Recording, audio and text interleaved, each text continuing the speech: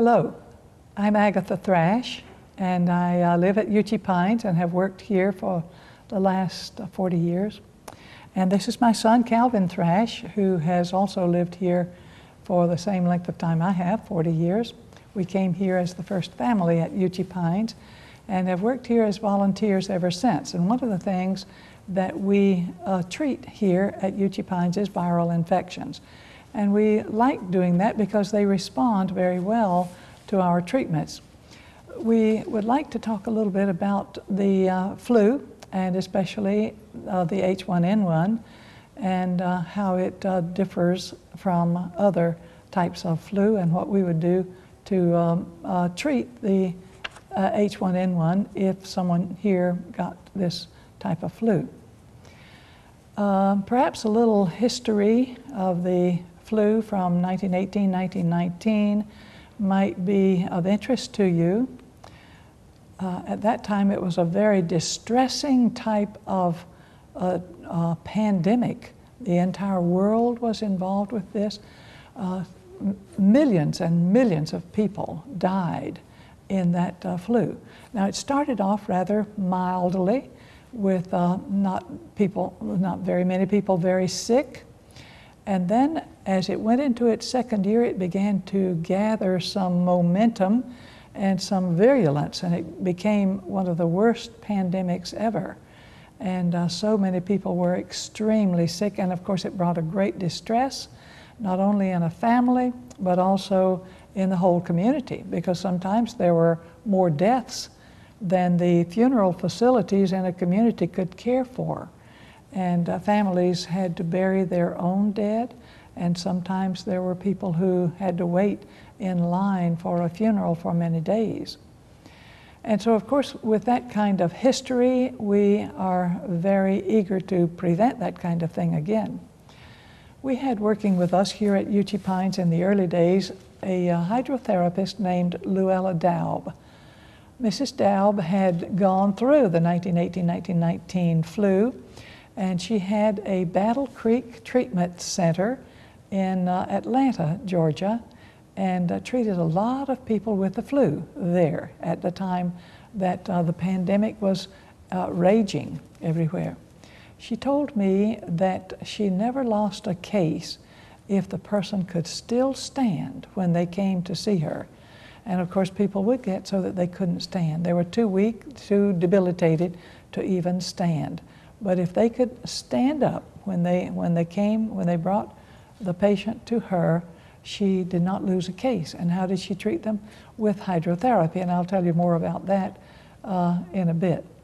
But I'd like to mention also our current pandemic of H1N1, and at this time we're having such an epidemic, but it appears to be mild. Again, we do not know if this is the total complexion of this virus or whether it will gain speed as the one did, the Spanish flu in 1918-1919. And we have been watching this very carefully, and we've tried to get as much information as we can. And Calvin and I have talked a good bit about this. And what are your impressions about the swine flu today? And what do you think about it? It is, I think, we can be thankful in a lot of ways that this virus has not gotten to be so strong. But our initial impressions are that perhaps it could work out to be something that is very serious. As you know, of course, the CDC and the World Health Organization have declared that it is a pandemic, and so it's something we should take seriously. But right at the moment, you're more likely to be struck by lightning, it seems like, than to die from the swine flu. Certainly, one thing that we should take note of is that you really are much more likely to die from some kind of complication from a painkiller, like what they call the NSAIDs, the non-steroidal anti-inflammatory drugs. You're much more likely to die from that. In fact, 4 times more likely to die from that than you are from swine flu. Precisely. And we have known for a long time almost since Tylenol first came out, that if you give your child Tylenol when they are absent from school with some kind of virus, that they're much more likely to get a complication from the virus that they have. And their absenteeism is much longer with Tylenol than if they just do nothing at all. Yep.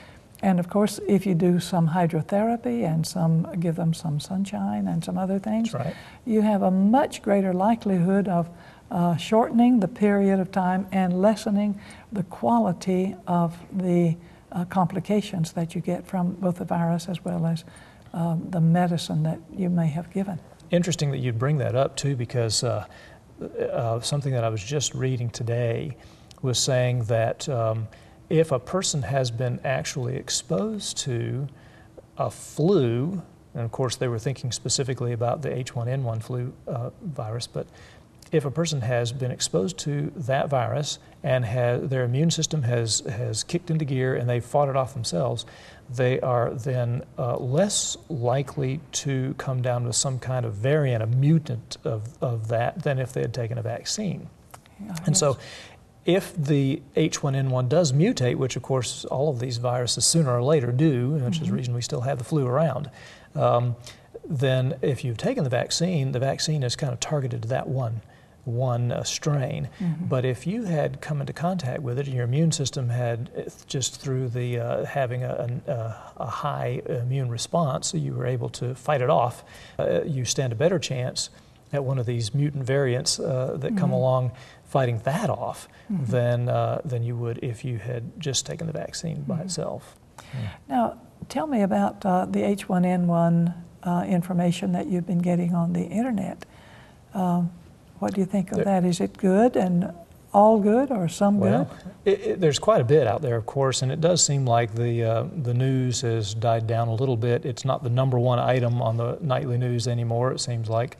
But the problem that we're running into, it seems like, with information about the swine flu is that it's now kind of gotten into the political arena. And so we have to weigh it, we have to take a lot of things with a grain of salt, because there are vested interests here that people have. You stop and think about this. If you have an order for hundreds, if not thousands of doses of anything, then and each one of those doses has to be produced, well then pretty soon you get a lot of money wrapped up in all of that. And so that kind of clouds the issue just a little bit. So we try to rely on the news that doesn't necessarily have something that they might have to prove or sell in the background. And that's more difficult with this particular thing. One of the things that does seem to stick out is that the pandemic, as they have now labeled it, is quite mild, and it seems like the response to it has been more vigorous, perhaps, than it was justified warrants. by the virulence of the disease. Exactly. So I think that if we could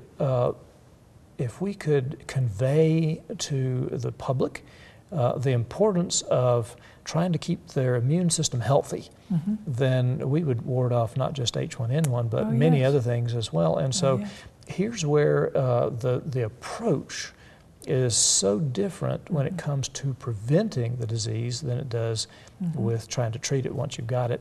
And so we do treat it naturally, it's true, but the whole idea is to try to prevent the thing before you come into contact. And of course it's been emphasized to wash your hands and to cough into your elbow. Right. And those things are all good. All those, good manners. Yes, those are good. But then these things that are laws of health, we need to recognize that those are things that keep your immune system high. Now, I promised a little earlier that I would tell you how we did the treatments back in the 1918-1919 flu.